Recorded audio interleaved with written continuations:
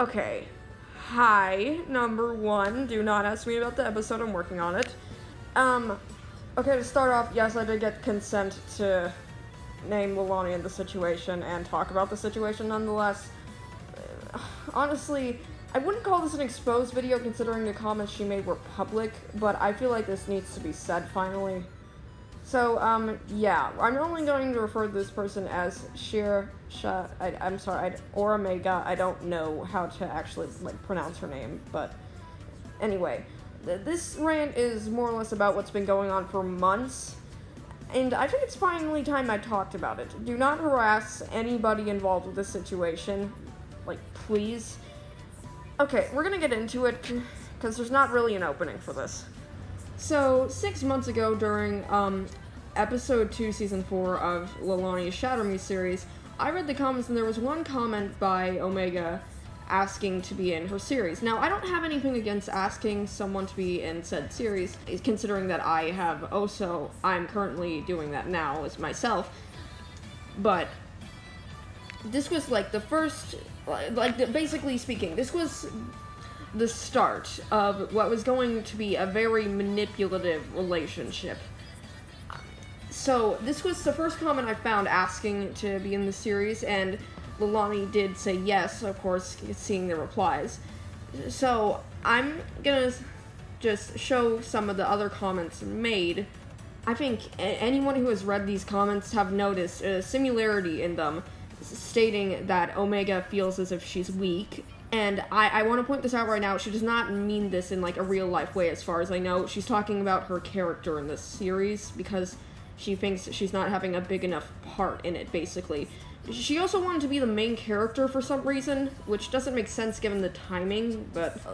two episodes after Lilani agreed to add her in her series, as much as she did give compliments, she was very, I like to say, persistent on her first battle in the series, and I want to point out, I don't think that was ever really agreed upon. She just pointed out, I want my first battle, and then, that happened. So Lilani announced she would go on break, and I think it's clear from Omega's reply that this is when I started to realize that this relationship was becoming more of a guilt-tripping one. So, yeah, this went on for forever, honestly. It's basically still going on now.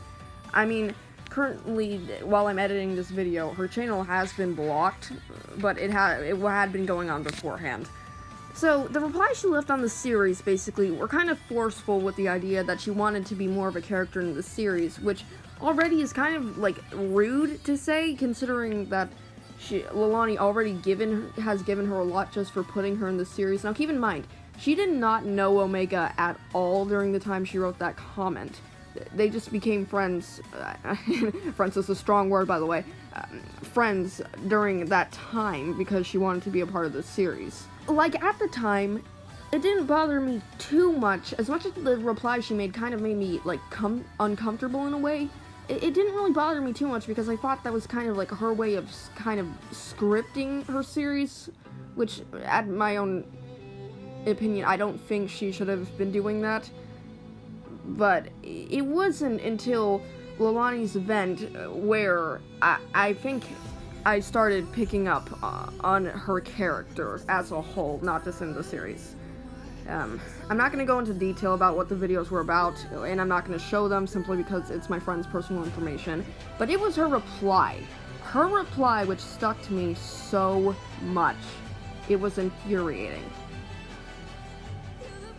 I cannot make this up. She was so intimate on making my friend's series about herself that she would dedicate an entire event towards herself, acting as if she was some victim. She tried to make my friend's event about herself just because she wanted an entire series dedicated to her, which she wasn't even helping to create.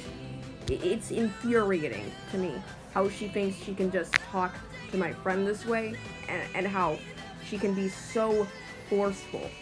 Oh, and I want to point something else out too now that we're on this kind of topic.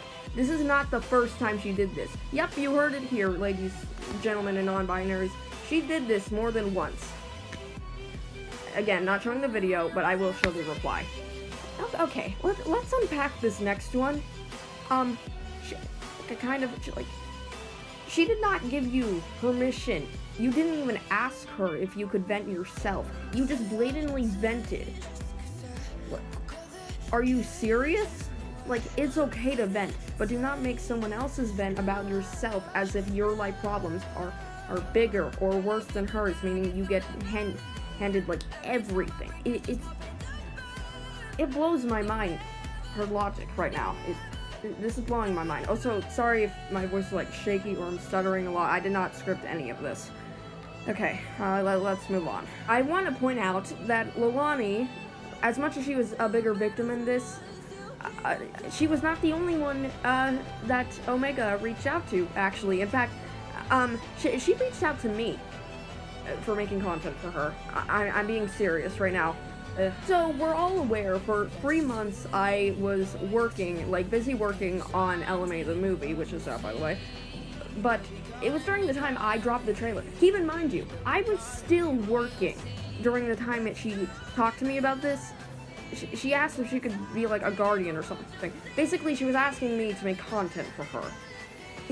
Yes, while I was working on, like, what is basically a 2-hour movie. I cannot make this up. I get that she hasn't really done a series as far as I know, but she asked me during the time I was working on the movie. Heidi pointed out that we were busy as it was. Not to mention, we didn't really know her at all. The only way I knew her was from her comments on Leilani's series, which I wasn't already a big fan of her anyways, given, like, how forceful she was with my friend. But thankfully, I didn't really do any content for her, as far as I remember anyway. I never really complied to that. But, yeah.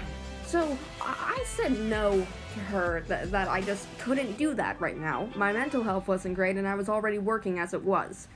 I feel like she not only ignored that, but didn't really care at all. And when Heidi pointed out that we didn't want to work with her that bad, simply because how she was treating Leilani, then she just fucking sassed Heidi for no reason, which is odd considering, technically speaking, she would be working with her if we said yes. Now, I gotta say, the timing of this comment was actually pretty hilarious, because during the time she wrote this comment, it was also during the time Leilani first said no to her. Yeah, I'm being serious. During the time that she wrote that comment was during the time Leilani said no. So in other words, I can't make this up, she realized she couldn't get content out of Leilani for once, so she went to the creator similar to her, who was also close friends with her. I'm being serious. I'm being actually serious. It's honestly funny, and I didn't notice this until I made this video, which honestly just enrages me. But I'm gonna base the next content I see off of, like, 2 months after that happened. Well, not 2 months after it happened, but after it happened. I think we all know what I'm saying here. But, yeah, I'm gonna show some of her other comments that she made. Some of these are actually current comments until she got banned. Blocked, you know what I mean. Now, you think when you say no to somebody that you can't do this for them due to your, you know, actual mental state, which is just off the charts, that they would stop. Yeah, no, that would have been nice, but no, we can't have that here. I mean, if that happened, I don't even think I'd be making this rant right now, but I have to, because this has also recently happened. So, you know that vent comment, the one I pointed out earlier? The second one was up from over 10 days ago. I don't know who she thinks she is, to the point where she can, like, basically just make an entire vent. A series that takes months to create due to motivation and mental health and everything. I have no idea how she thinks she can make all of that about herself, when in reality she wasn't even, and I gotta point this out, she wasn't even originally scripted in Leilani's series. Leilani added her out of the kindness of her heart, and Omega just simply took that for granted. Thankfully, I think we can all say by this time we were all tired of Omega's shit, So we really, anytime she commented, it was about, oh, I want to have a series dedicated to myself, blah, blah, blah, blah, blah, I want to defeat the main villain for your finale, blah, blah, blah, blah, stuff like that, basically. Anytime she commented, it was that.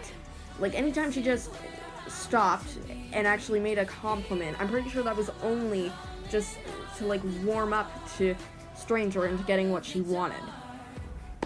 It's truly selfish. I can't make this up.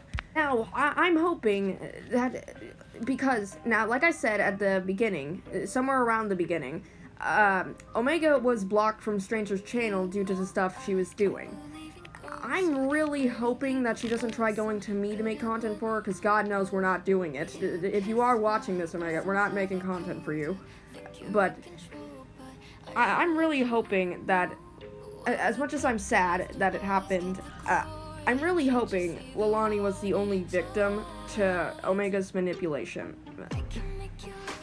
Because I can't imagine if Stranger was not the first and there's actually a bunch of people that she has done this to, like manipulated them. So yeah, that's basically the reason I made this rant. I just wanted to say to any series creator, if you get a comment from her, now I have a feeling she's going to comment on someone else's series or a different creator, reach out to somebody to get her a part of their series or something. I really suggest you don't if you are a series creator, because it can definitely lead to manipulation. So, yeah, that's basically it. Thanks for coming to whatever kind of TED Talk this is. Anyway, I'm gonna get back to working now. Like I said at the beginning, do not harass anybody involved, especially if you do find this person's channel. Because this is only meant to, like, spread awareness, basically. So, yeah, I'm gonna get back to working now. See you guys in the next one.